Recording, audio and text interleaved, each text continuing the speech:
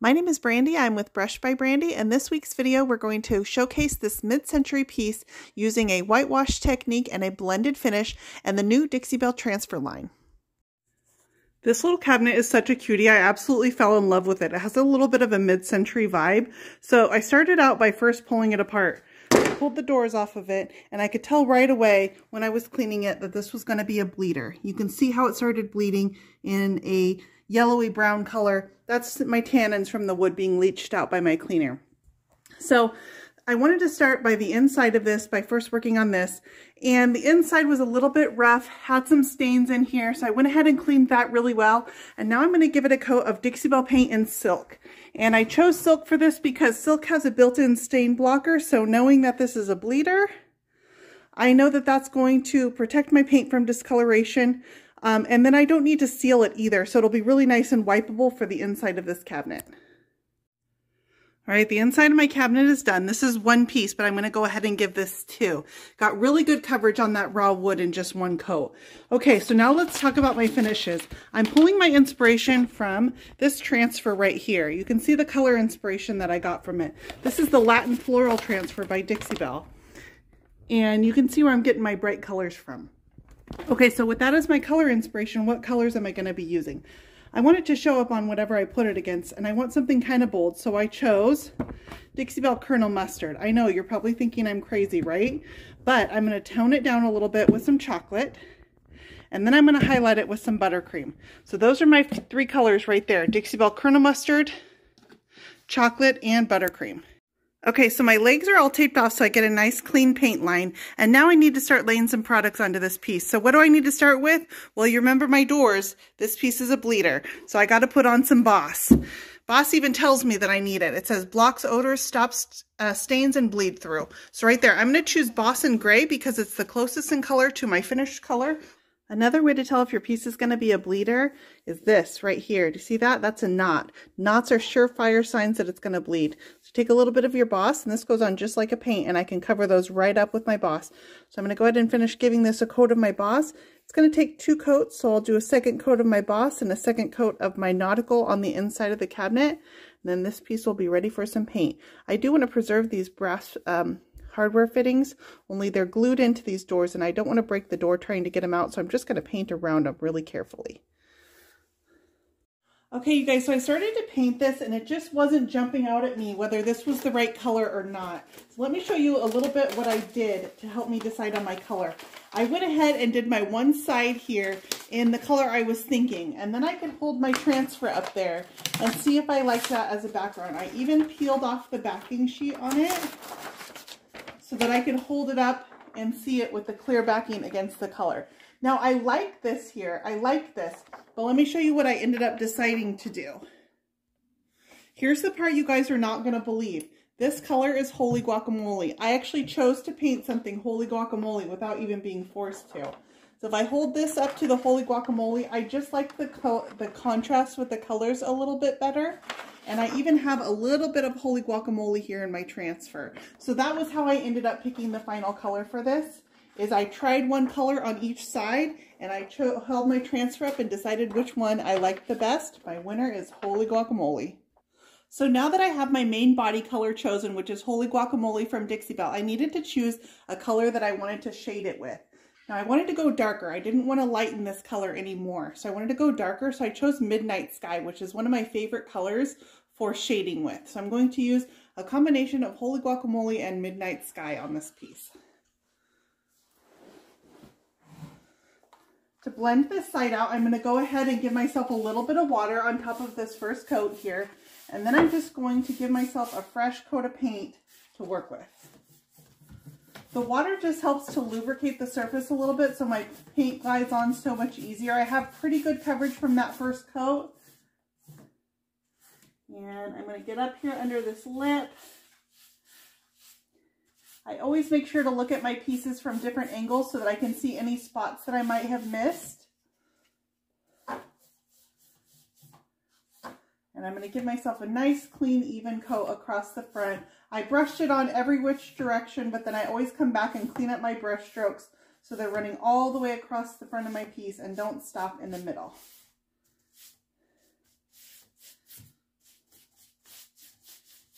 Once I have a nice clean coat of paint on, I'm going to go ahead and start working in my darker color for shading on this piece.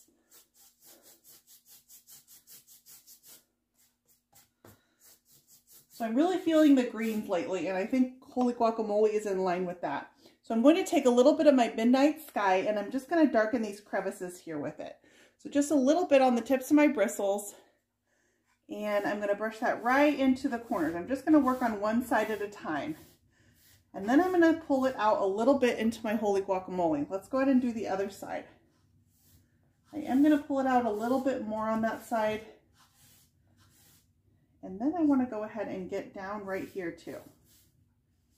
Just gives me kind of this nice frame, but I don't want it to be super dark. I just want it to look a shade deeper than the Holy Guacamole.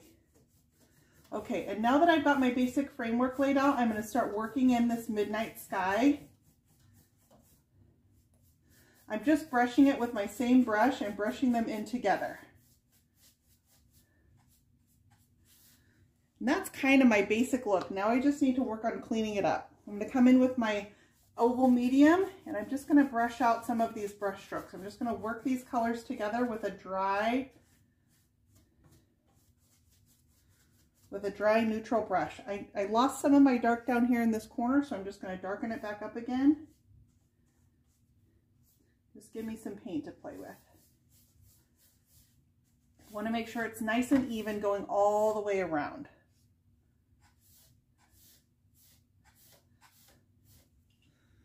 All right, how's that look?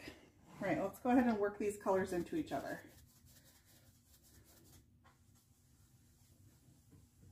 I'm going to use the swirling motion just to pull them together, and then I come back and I clean that up. Swirl it into each other, and then come back and clean this up.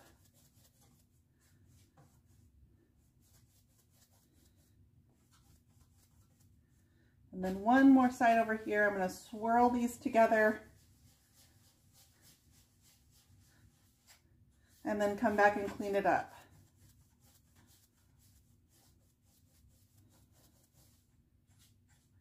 Making sure I get all the way up there in the corner.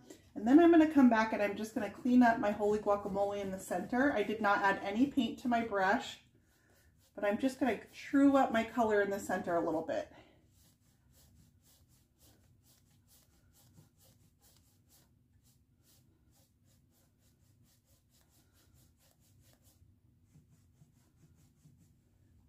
All right, I like that look there. Just going to even up these corners.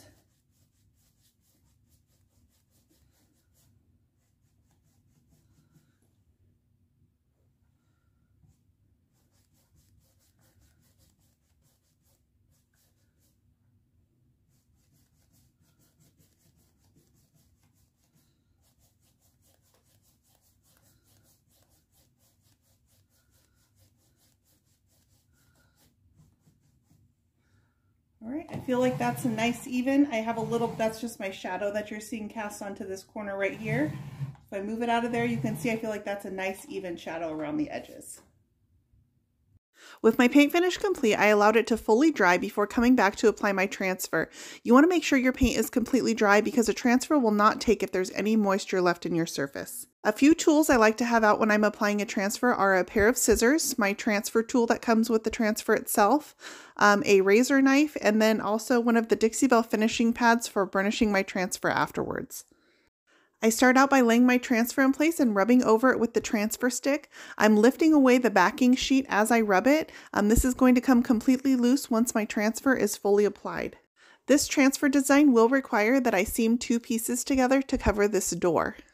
I chose to hide the seam of the 2 pieces right in the crevice of this door. You'll never know once this is done that these 2 pieces were joined together.